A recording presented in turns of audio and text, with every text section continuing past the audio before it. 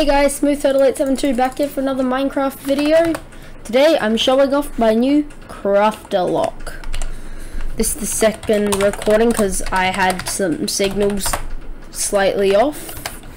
But let's get into the showcase. So if I put in 6 here, now this is a 2-layer lock. This is infinitely tileable, but point stands, this is a 2-layer lock.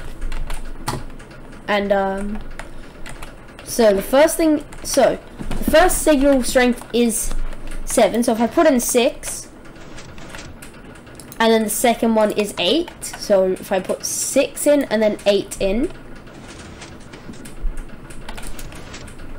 you'll hear that. And if I put 0 in, which will make it light, which will, when I succeed, this will light up. Now, if I want to put 7 in, doesn't matter which buttons, but press 7. You can see how it's not doing anything else. So if I do 8, again, nothing else. So if I do this, it lights up. And once all of that pulse accent runs out, then we're done. So let's get into how to make this. This is not necessary either. I'm going to keep it at this anyway because it works. Okay, so first thing is the green line. This is where the actual input comes in. So what you want to do, what you'll have, if again, this isn't a tutorial. If you want a tutorial, I think 5 likes, which is quite a lot for this channel, but if you can get 5 likes, I will make a detailed tutorial on this. But that's besides the point. This is the input circuit, the green line. This, what you have is a crafter, which is your input crafter, comparator, and then subtract comparator for each time you want it. This for each layer. So this doesn't connect up to the completion circuit.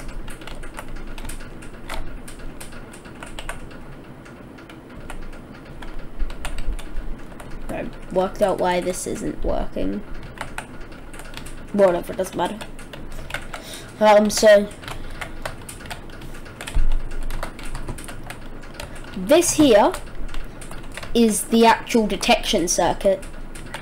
So when you press the orange button, which is your input signal, so when you press the button, that inputs your number, and it will take 15. I was originally using copper bulbs and stuff, so that's why there's a comparator here. This comparator is not necessary. In fact, I will take it out now. And you can even see that it works between the two because there's no other redstone connections. But anyway, we send out a signal strength of 15, which gets taken down to a signal strength of 9. So then here you have a crafter. Now, what you want to have is whatever you want your signal to be, you want one less than that turned off. Alright, so you want enabled slots, one less than what you want the signal for that strength for that one to be. So here we want a signal strength of 7 to be required, so we want 7 to be inputted here.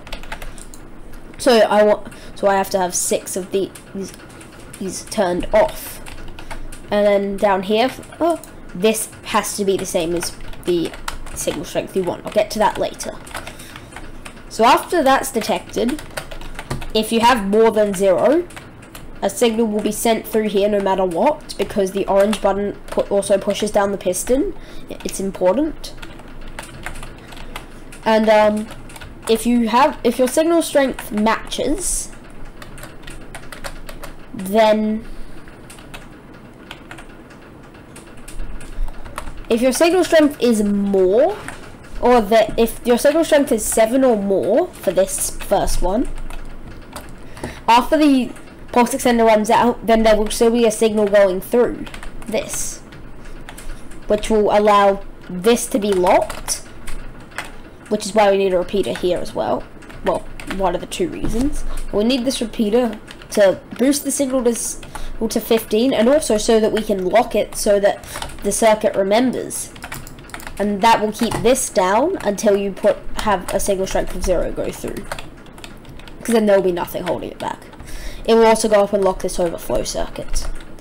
Same over here. So yeah, that's pretty simple. You just have 2 in there. Next, the next circuit is, well, the overflow circuit. So yellow was memory. This detects if it's too large. So that's why we need your signal strength in here, because it comes out from here, so it detects that redstone signal strength with this comparator. And if this redstone can light up, it means that you have too much. You've put in a combination, a number too big, so it will cross here, and it will deactivate this. So, which will pull this block back here. So I'll show that in action. 8 will be simple. So as you can see, that pulls back. That will do that. So it will pull that back, which will mean that that's going to want to retract, which will allow this to cross. So that's what you want. That's what will happen. But if I were to put 7 in, which is the correct signal in this case, you'll see that this locks and this also locks, so you can put larger numbers in. So if I were to put 8 in, which is the correct signal for the next one, you'll see that that just stays down, because that's how this thing works. Then you put in none, it will automatically power it over here. Yeah. So let's get into the final bit of the circuitry, is this giant purple line. This is completion detection. So what it is you need an AND gate that will run for every single module you want. So you want every although you could technically do it with just one, it's safer to have at least 2 modules, because if they're fast enough. In fact, let me show you right here. If I just put in a signal strength of 1,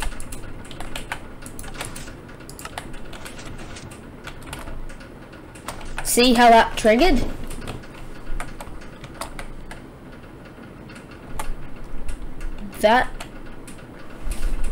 Well, this circuit, okay, I guess this circuit does have that as a flaw, but this will mean that they can't just put in only one signal and have time. Also, the larger the circuit, the easier it is for them. So I may consider adding a note block in, or another LAN pin somewhere to say it's good to put in another signal.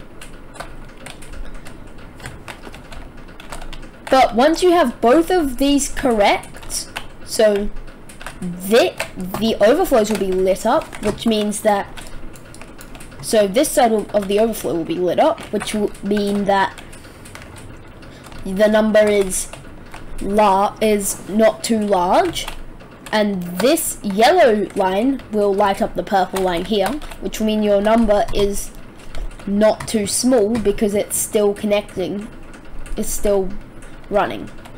Which will go in here, and it'll compare the two, it'll see if the two are both correct. Then it'll take it down here to the last AND gate. You don't actually need this. This was when I originally had it, so you had to push the button, but I made the AND gate wrong, so it automatically pushes the button for you now. But anyway,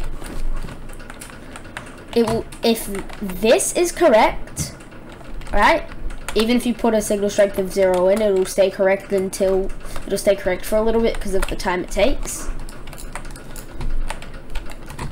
So when you put the signal strength of 0 in, it actually lights up this purple line here, which takes it all the way over to here. And if both of these torches turn off, this torch can turn on, which can turn off this torch, which can turn this torch on, which will trigger the copper bulbs or whatever circuit you want here.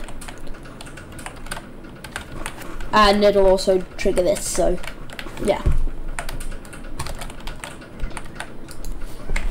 So that is my circuit. I will put the world download in the description. So I hope you enjoyed this video. Don't forget to leave a like and subscribe. Turtle out.